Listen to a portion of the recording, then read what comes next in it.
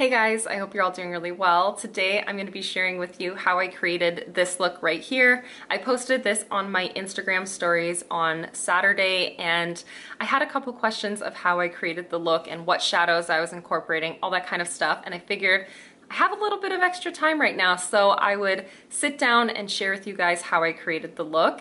It does incorporate two of my Pan Those eyeshadows products, and it also incorporates one shadow from my Pan That palette, and I think I'm gonna just change the look a little bit just because I really want to play with some coral in that look as well. So it's going to be primarily that periwinkle blue purple kind of look with a hint of coral because it is the first day of spring and I am using my Nabla Soul Blooming palette, so I just wanted to play with the matte coral in this palette as well, but otherwise it's going to be virtually the same thing, so you can definitely recreate it with shadows that you have at home. Anyways, let's just hop right into it. I'm really looking forward to it, so let's just hop right in. Jumping into the Nabla Soul Blooming palette, I'm going to be using this coral shade right here called Bolero. It's a beautiful matte color, and I've been craving using this color for quite some time. So I'm just going to use a small fluffy brush, and I'm going to apply that to the outer portion of my crease as well as above my crease. I've never really, never really used this shade for this kind of like application, but I'm excited to give it a shot, and I'm really excited to see how this plays off of all the rest of the colors.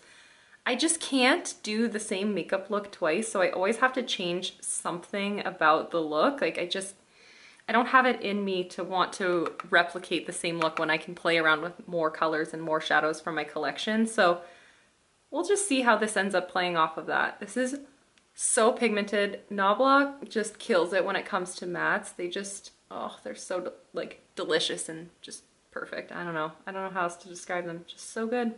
I don't want to bring it all the way into the inner portion because I want to pop this periwinkle shade there, and I'm just going to use another small fluffy brush for that, but this one is a little bit more tapered and a little bit smaller, so I can be a bit more precise in my application of this one.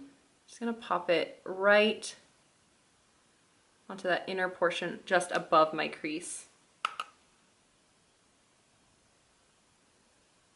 And I'm really gonna build it up because I want this to be super pigmented and then kind of fade into that coral color. So I'm going a little bit more light-handed just on that transition there. And then I'll take that other brush. I'm not putting any new product on it. I'm just gonna try to buff the two together. I don't want it to get muddy though, so that is something I'm trying to be a little bit weary of for sure. But I'm gonna just build it up right here and pull it maybe a little bit farther out. I don't have anywhere that I'm going today.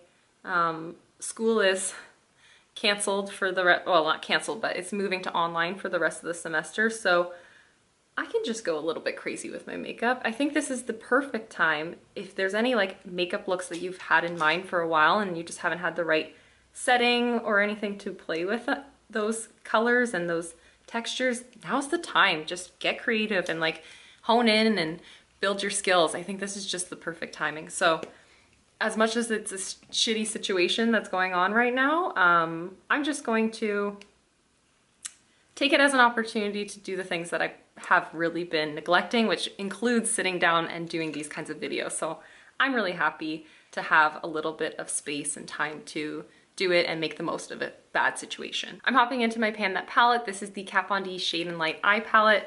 I'm going to be using the black right here, which is called Shacks, that deep black shade. And I have it packed into a dense shader brush already because I was about to do this without even explaining myself, but I'm just really working it into the brush and then tapping off as much as I possibly can.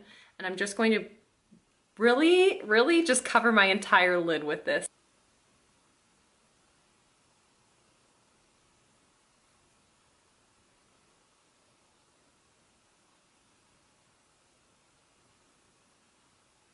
And I'm going to build it up because I do want it to be quite black. I'm going to be using a duochrome on top of it, and I really want that deep black shadow underneath. I think I'm also going to just kind of take this out a little bit. I'm kind of nervous about this, but we're just playing around. So I think I'm going to take this almost create a little bit more of like a cat eye kind of shape. That's what I did when I did the other look, but this is definitely not going to be the exact same look. I'm just going to take a clean blending brush as well, and nice like small blending brush, and I'm just going to buff the edge just a little bit so it's not so uneven.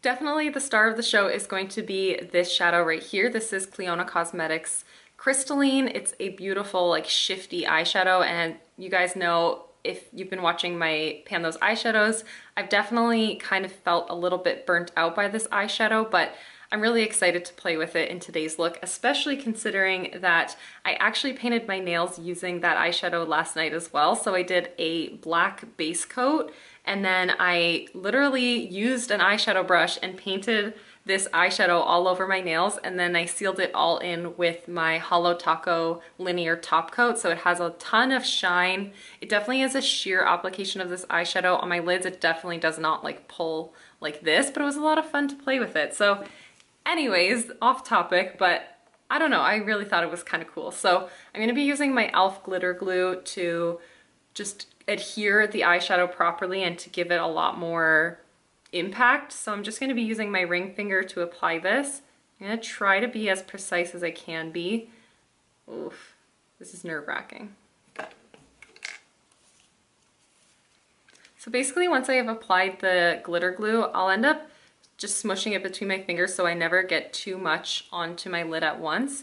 And then I'm going to just pop it on the majority of my lid and try to keep it within that shape as much as possible, but I also am intending to kind of bring a little bit of the shimmer up into my crease, so not a problem at all. I'm going to then just quickly wipe off my finger,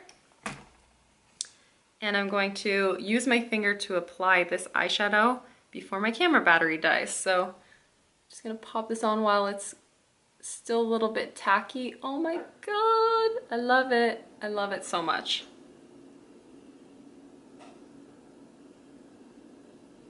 So I've got a pretty good base of everything that I want. I just want to refine it a little bit more. So I'm going to go back into Flowery, that periwinkle kind of shade, on the exact same fluffy brush. And I'm going to bring that right through my crease and actually try to meld the crease to my lid color a little bit better using this. I don't know why I like to do this. Like, I did this look on last Saturday and I did this exact same thing to really blend that black into my crease. I just had, instead I had the bronzer shade from my Charlotte Tilbury Duo. That's what I had in place of what this coral is, but virtually it was the exact same look. You could definitely use a bronzer or a nice just like transition, like more cool tone brown, something like that to create more of an everyday look, but I really want that coral in there. So I'm just melding everything together. And using the exact same brush, I'm just gonna go into that Clionadh single and I'm going to really pack it into the tip of the brush. And I'm going to run that again through my crease right over top of that periwinkle shade. I don't know why recently I've been loving a little bit of shimmer in the crease, but it makes everything just blend so seamlessly. And for me, having hooded eyes, I find it allows me to actually really bring that color up. And then I'm just gonna go in with that exact same brush that I used at the very beginning to kind of meld everything together. And I'm just going to do that, the exact same thing, just blend everything together using that brush. And next I'm going to use Cakewalk from Colourpop. This is unfortunately not a shadow that's available right now. This was a part of their 3rd birthday collection, but it basically is like the muted version of Crystalline. This has the slightest bit of blue in it. It is predominantly purple, but it just plays so well off of the colors in Crystalline. So I'm just going to, again, use my ring finger to apply this, and I'm going to pop it right into the center of my lid, and then use my middle finger to really blend it out so that there is no definitive start or end to that. I don't want it to really read as a halo eye kind of technique. I just want it to be more of a spotlight, so that when the light hits this eyeshadow, it just has even more dimension and shift. And then lastly, I know this is really weird, but I've been doing this a lot lately. Once I just kind of clean off my fingers, I'm just going to very lightly meld everything into my crease, so that that shimmer is definitely like kind of set into place, and it kind of just makes everything a little bit messy in a way that just meshes together so perfectly well. I don't know why, but I've been loving doing that lately, and I feel like it just makes it so that you can't tell where the beginning or the end of any shadow is, and I really quite like that. So most of my makeup is done now, but I did want to finish up the eyes with you guys. I'm going to be just doing a light dusting of bronzer on the lower lash line. So I'm going to be using the bronzer from my Charlotte Tilbury Filmstar Bronze and Glow. This beautiful, like, it's slightly cool. It's kind of a neutral bronzer shade, and I'm using this brush. I'm obsessed with this brush. I feel like I've mentioned it before, but it's just a slightly angled definer kind of brush. This is from La Beauté Soy. Oh my god, I'm so bad. But this came in a brush set by the brand, and I love it for my lower lash line. It just hugs the lower lash line so perfectly. So I'm just going to dust this onto my lower lash line and kind of try to almost meld it into the lid as well. Of course, if you're gonna kind of try to recreate this look, if you have the bronzer both in the outer portion of the crease and on the lower lash line, it'll feel really nice and cohesive, but I don't know why, I just really wanted to play with some coral today, okay?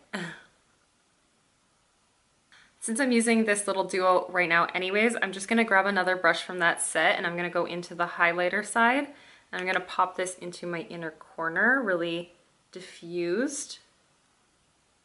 I'm also gonna run this Annabelle Waterline Luminous Eyeliner in the shade Champagne. I'm gonna put this in my waterline. You guys are gonna see like how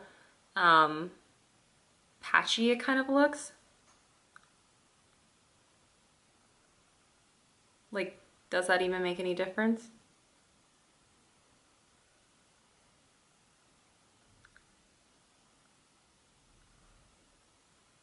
And to finish off the look, I'm going to be using the CoverGirl Lash Blast Fusion. That is so hard to say. And I'm just going to be putting this on both my upper and lower lashes. I'm going to do probably a couple coats of this as well. I never do my mascara on camera because it kind of grosses me out when I like look back and see mascara being applied to my own lashes. I don't know why that is. Like, it gives me the creeps. I guess because I can see it's getting so close to my eye. I really don't know, but yeah. I don't mind watching other people. Like, it kind of weirds me out when I see other people applying mascara, but I don't hate it as much as I hate watching myself. But I gotta get over that because that doesn't really make any sense. It's completely absurd.